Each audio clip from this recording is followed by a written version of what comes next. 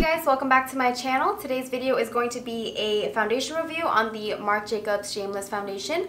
I have it in the shade medium Y340 and it claims to be a youthful look long wear foundation that is flashback free and self-setting finish, so I assume that means it's a matte finish, which is great because I have oily skin. So this video is perfect for those of you with oily skin and want to know how this foundation performs. I do a demo and a wear test. I'll also include a picture with flash photography to see how it looks. So if you'd like to see my thoughts on this foundation and the demo, then stay tuned. So I've decided to do like 2 videos in one sort of deal. I just did a tutorial on this eye look and I wanted to do a first impressions and demo of the new Marc Jacobs Shameless Youthful Look Long Wear Foundation. Okay, so it's a nice little squeezy tube like this, which I like. I'm going to just squeeze some out onto my hand. I'm going to take about this much. I'm going to start dotting this over my face. Whoa, I took a lot. You do not need that much. Okay, this side I'm going to use without a primer, and then I'm going to prime the other half of my face. And lately I've been loving this RIMMEL Stay Matte Primer, so I'm just going to use this to prime the other half of my face just to see if it makes a difference.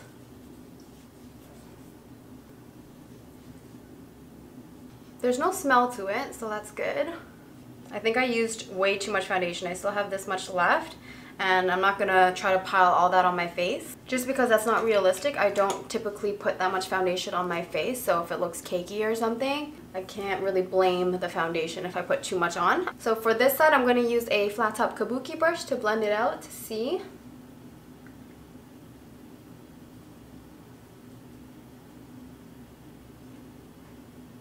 Okay.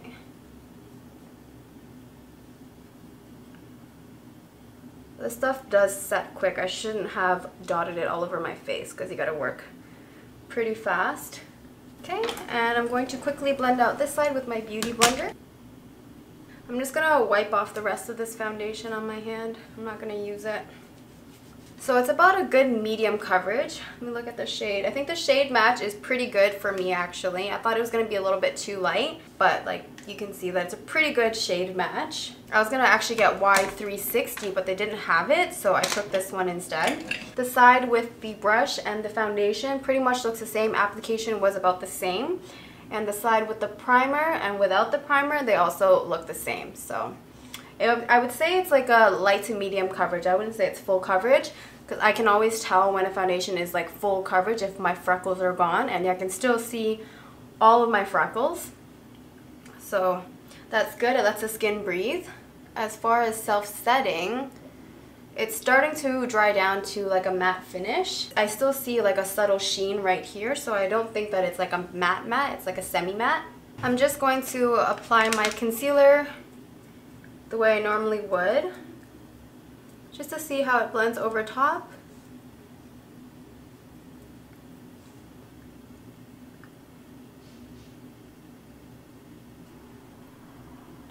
So by the time I blended out my concealer, it has set to a matte finish, which is nice because I have oily skin. I'll still go over it with a light layer of translucent powder, but if it goes to a matte finish on its own, then that's ideal for me. So for bronzer today, I'm going to use my Chanel Soleil 10 bronzer. It's just a cream bronzer.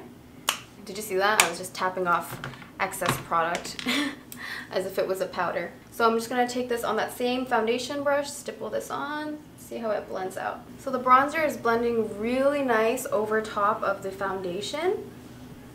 My skin looks really like airbrushed right now, which I'm a fan of course. I'm just noticing that I have a little bit of a blemish scar that's still showing through, so I want to see if it's buildable. I'm going to take a little bit more of that foundation, put a tiny little bit on the brush, and I love the packaging of this, of course. Like the squeezy tube, you can squeeze out exactly how much you want without having to waste any product. So I'm just going to just tap right over that guy. Really lightly just tap over, and then I'm going to flip to the side of the brush just to tap over it because I don't need a ton of product down there. And yep, that covered it right up. So the foundation is definitely buildable. I'm going to go in with some blush now. I'm just going to use my usual Too Faced, it's not Too Faced, Tarte Party Blush. I look pretty crazy probably because I haven't done my lower lash line or anything yet, but I'm just gonna keep it zoomed in so you guys can see how it looks on the skin. I'm gonna go in with my Fenty Beauty Kilowatt highlighter in Mean Money and Hustler Baby. I dip into both of them. So here's a close-up of the skin. It looks really nice on the skin, really airbrushed. I found the application was pretty much the same when I used a flat top kabuki brush and with the Beauty Blender. So whatever your favorite tool is, whether it's the Beauty Blender or the brush, I think it would work perfectly. The side with the primer and the side with the no primer, I find it looks exactly the same in terms of like pores and texture. Granted, I don't have really large pores or anything like that, so I wouldn't be the best judge on that. I'll be able to tell by the end of the day after I've worn the foundation to see how the non-prime side holds up with the prime side in terms of holding back oils and keeping me matte. I'm going to do the rest of my makeup and I'll be right back. So it's currently 6:45. I'm going to test this makeup for about 6 hours and I'll let you guys know how it held up. I'll be back. So it hasn't been the full 6 hours. It's getting kind of late. Well, it's 11:30 and I actually just want to like take off this makeup and turn in. So here's the time if you can see. So everything looks exactly the way it did when I applied the foundation 5 hours ago. I will say that in this little nose area right here, you can see a little bit of separation there. Everything still looks really good. Like the skin looks pretty smooth. It's still pretty matte. Like everything still looks pretty good. I'm not shocked because I didn't wear it for an awfully long time. My bronzer, blush, and highlight are still exactly where I put them. And as much as I love makeup, my favorite part of the day is taking it all off. I'm already in my jammies, like I'm ready to go to bed. I'm so tired. My eyes are like bloodshot right now. I will definitely keep you guys posted on how it wears. The more I wear it, I'll probably wear it for a few days in a row just to see how I like it. And don't forget to like and subscribe on your way out, and I'll see you in my next video.